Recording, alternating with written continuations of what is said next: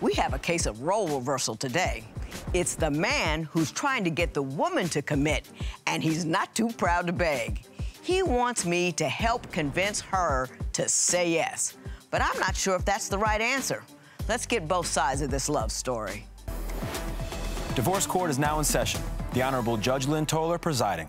Good day, ladies and gentlemen. I'm here with Marketa Dickson and Mark Moody. The two of you have been together for 7 years, engaged for 5, and somehow can't quite seem to get to the altar. So you've come to me on before your vows. You took my compatibility test. And Ms. Dickson, I'm going to start with you. Why don't you tell me why you're here today? I'm here today because the man that I love, Mark, I want him to communicate with me. I want him to show me that he loves me. Give me some examples of the things that he does or does not do that makes you believe that he doesn't feel that way about you or is unable to communicate in a meaningful manner. After the birth of our last child back in April of last year, I was diagnosed with postpartum depression and anxiety. There was an instance where I needed a medical procedure. And the insurance says, okay, you have to pay for this out of pocket. So I asked Mark to call the insurance to get it all squared away because this is something I needed to do. And he began to yell at me saying, you know, you're a grown woman. I don't understand why you cannot talk to on the phone with an important matter like this. You need to put on your big girl panties and you need to call them and you need to do this yourself. Do you think he understood the postpartum part or no? I don't think so. Okay. Well, let's ask him. Mr. Moody. Mr. Moody, when she was going through the postpartum thing, did you understand what was happening? And did you have an idea what to do about it or not? Not at first. You know, just like you said, after that incident, I did do some research. After I did that research, I understood. Right. I understood what she was going through. Did you make the call to the insurance company? I did, but we still didn't get it squared away. But did it annoy you that she wouldn't do it herself? It did, yeah. And tell me why. I just felt like, you know, just like she said, she's a grown woman. You know, this is your issue. You know, you need to call them and figure it out. Did you know she had anxiety about, you know, problematic situations and talking about difficulties? I did, but I ignored it. After I researched it, then I realized, you know, as time was going by, I looked back and I'm like, yeah, she really is going through this. So I'm like, okay, I need to change my ways and pay more attention to what she's going through. Yeah. So. And can I just put this out here as a generalized statement? You know, when there's a weakness on one part, that's your job, is to fill it in. Why be married if your spouse can't step in where you're weak and handle something for you? You should have felt good, put on your Superman cape and fly in there. You know what I mean? Just like, you know, you call your husband and say, I can't do this, baby. I got it. Yeah. You know what I mean? That's what it is. That's your Superman time, okay? Yeah. You said at one point she doesn't listen to you, so why should you listen to her? And you gave an example about a disagreement with a coworker. Tell me about that. I was talking to a coworker about something, and we had a disagreement. So I was like, okay, well, let me give Mark a call. So I called her, and she listened for a little bit, and all of a sudden, she was like, I have to do something. It was about 7:30. She goes to bed at 9 o'clock. She goes to bed. I think it's pretty early to go to bed at 9 o'clock. We get off the phone. I was like, okay, I'll call her back a little later. So I called her back at 9 o'clock. She answered the phone. Seemed like she was annoyed by it. And so I was like, okay, you know, you want me to talk to you, but when I call you, you sleep. And I feel like if you sleep, you know, if I want to talk to you about something, you need to talk to me. She got children, 4, yes. 2, and 1. Sleep. Yeah. I shoot somebody over my sleep when my children were that age. You know what I mean? Because she was exhausted. I'm just going to put that out there. Having said that, though, it does encourage them to share when you are responsive, when he shares with you. Did you feel that you at least gave him audience for a little while, even though it might have been difficult, that just a few moments of what's happening, how you doing, would have been a good way to handle that? I believe so. Like you said, I have small children, and my day is long. My day starts most mornings at 4 a.m. because from 4 to say 5:30, that's the only time I have for myself. Him believing that I go to bed too early, I'm tired. Yeah, I've been there, done that, you know. You know what I mean? I used to fall asleep with the bottle in the baby's mouth because it's just like that. I want to go on to something else. I understand Miss Dickson is doing some things on the phone on some dating sites because she says she's not getting what she wants at home, but I want to know what she's doing, why she's doing it, and whether or not that bothers you. I ended up getting a hold of her phone. I looked through her phone, and she was on the app. I started going through the messages, and I noticed that she was talking to a guy, and she had some pictures, the conversation was going, she sent pictures to a guy in her underwear.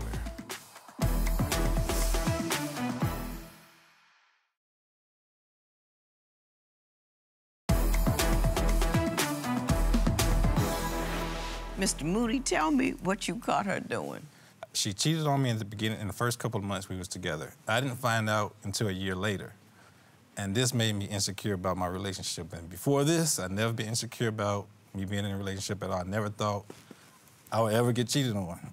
And so when I found out, you know, I ended up getting a hold of her phone. I looked through her phone, and she was on the app. I started going through the messages, and I noticed that she was talking to a guy, and she had some pictures, the conversation was going, she sent pictures to a guy in her underwear.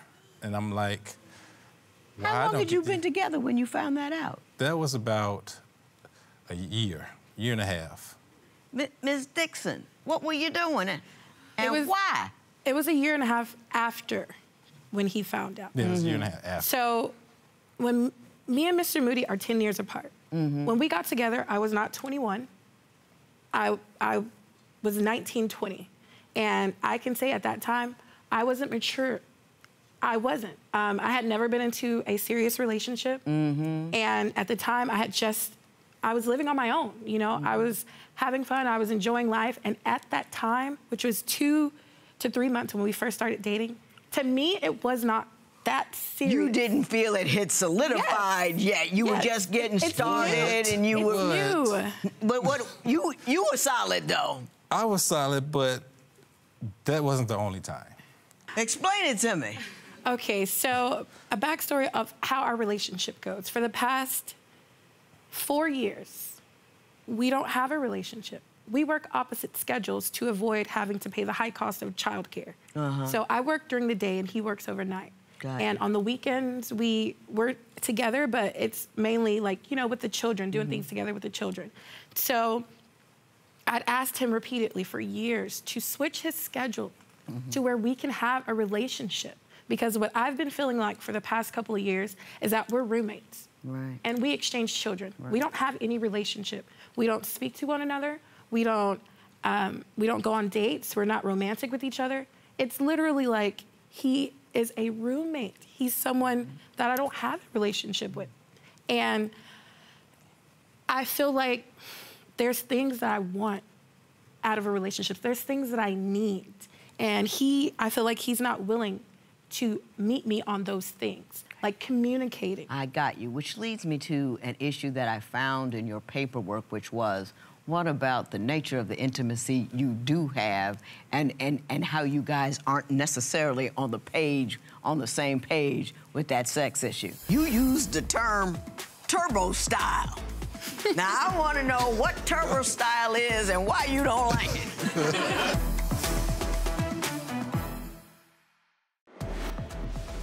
How do you keep busy schedules from ruining the intimacy in your relationship? Tell us what you think at Divorce Court.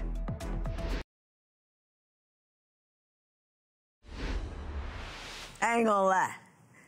You stopped me in my tracks. Because when you talked about how you're not on the same page with sex, you used the term turbo style. Now, I want to know what turbo style is and why you don't like it. Before he dated me, he dated older women. And I'm in my 20s, and I feel like maybe he's accustomed to, you know, looser, you know. I just believe she called us old women. Is that what y'all got? That's what I got. You ain't want to clean that up a little bit, Miss Dickson. I feel like the reason I say that is because he's very rough. He's rough. He doesn't take the time to finesse, to get me in the mood, to get things heated up. It's just straight to it. And it's painful. And then once we do get going, I expressed to him that we were doing the same thing over and over, and that he says, you know, switch it up a little. So what he would start to do is he'll do a move like 1, 2, 3, boom, switch. 1, 2, 3, boom, switch. That's switching it up, right? I don't think that's what she's meant, but I appreciate the fact that you were attempting to alter your game. But maybe alter your game to make her happy. You blew past a word that I thought was important when you're talking about sex. You said painful. It's painful. Because it's too soon. Yes. Do you know what we're talking about here? Now I do. Yeah. I mean, because we talked about it, so, you know, yeah. I do. If you're not completely ready, everything don't glide. Yeah. And when it don't glide, it don't feel good. And just for your information, we older women need that as well. we not turbo style. You know, we need love and run up too. So don't get that twisted. Ms. Dickson, I believe that you're very mature and very intelligent. I want you to tell me why that guy is the one you want to spend the rest of your life with. Go. I want to spend the rest of my life with you because I love you. I love the connection that we had when we first got together. It was fun. It was uplifting. It was new. It was exciting. And I know that you have the potential to do great. And I want to go on that ride with you. Ms. Dickson, I'm gonna fuss at you a little bit. Right before the wedding date, you called it off. Why? I was doing everything in regards to the wedding. The date, the location, booking the flight, the hotel. I was doing everything, colors. And I had asked for his help on something, and it just made me realize, you know, maybe he doesn't want to get married because he's been allowing me to... Oh, Miss Dickson, stop right there. Let me clear that up for you, then I'm going to go to this man over here. He didn't want to do it because he ain't interested. He ain't interested in the colors and the location and the venue and the way. You know why he ain't interested? Because he's a dude. They don't sit around and dream about, oh, should I have blush or should I have pink or should I have mauve? Don't care. They just want you to come home with them. That's it. And with what he just said, we just show up. He said he was going to let me do everything, and he was going to show up. Because it's your dream. They don't dream about the wedding and the gown and the grooming. They don't care.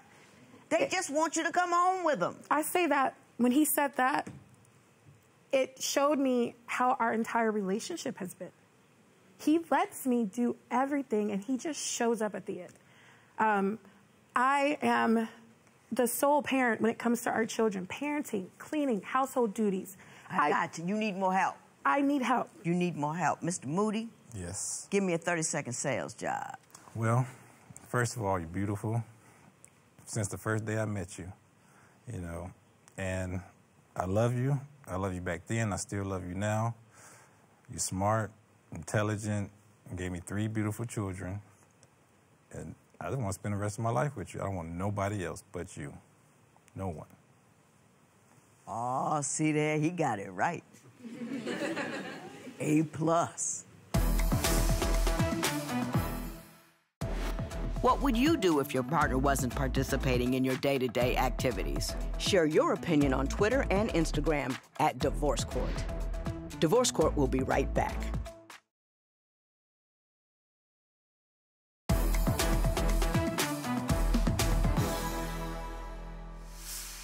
Mr. Moody, I think you are head over heels in love with this woman. I think you are a good dude. I think you are kind, loving, mature, and all of that. What I'm going to ask you to do is don't do male mistake number 101A, which is allow a woman to suck up all of the duties at home. Right. If she's helping with the money, you need to help with the kids in the home. Understand what I'm telling you? It don't make you less of a man. It gets you more sex because she's not as tired. That's all I'm just saying about that. All righty? Are you on that? Cause yes. Did you hear what she said? I feel like I do everything and he just shows up. Yes. And it does. Women don't want much in that area. You take a couple of things off our plate, we straight. We're absolutely straight. Okay. You got it? Yes. You've got yourself one heck of a dude right here. And what men often need is direct instruction about what it is you need from them. Babe, I need you to take A, B, and C off my plate. Bam.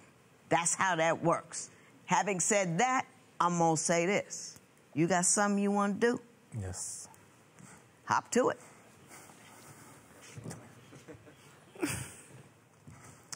I didn't do it right the first time. I want to tell you I love you. The first time I proposed to you, we was laying in bed, and the ring was in the closet. I got back in the bed and just handed you the ring and said, would you marry me? But now I want to do it the first time, the right way the second time. I love you. Like I said, you're beautiful. And I'm 10 years apart from you, and I learned a lot from you, especially by you being young. Just want to know, will you marry me? I need for you to... I don't want to get married to someone that I don't feel like we have a relationship. There's things that I want from you that you're just not getting. I do want to marry you, but there's going to be steps that need to be taken. I need to feel loved. I need to feel wanted. I need the basic things in a relationship, and I don't get that from you. And I'm here to tell you today, I promise to do that. I promise you to do that. This is the reason why we're here, because I want to fix this. I want it to work. We have 3 kids, and the cycle needs to end with parents being separated from their kids, living in different households. Yeah, holler that one to the rooftops. Especially. Ms. Dickson, I want to say this to you. It ain't perfect, but it's workable. And if you want to go into marriage counseling right now, because that's what me and Big E did, so you can fix those things that you're not feeling that you're getting from him. First of all, I honor the fact that you said that. I honor the fact that you're not willing to take anything. I'm going to get you up off your knees. You're going to be all right there, brother. You know what I mean? I do think he loves you, but I think everything you need and want can be worked out in marriage counseling, and I would encourage you to get that first, okay? Good luck to both of you. Counseling and head toward the altar. You got 3 kids. You got to fight for it. This matter is adjourned. So what's it going to take for him to get a yes? He wants a yes. I need for him to show me that he loves me. Mm-hmm. The things that he was saying here today, he doesn't say at home. Right. I don't get any emotion from him. And I want an emotional connection.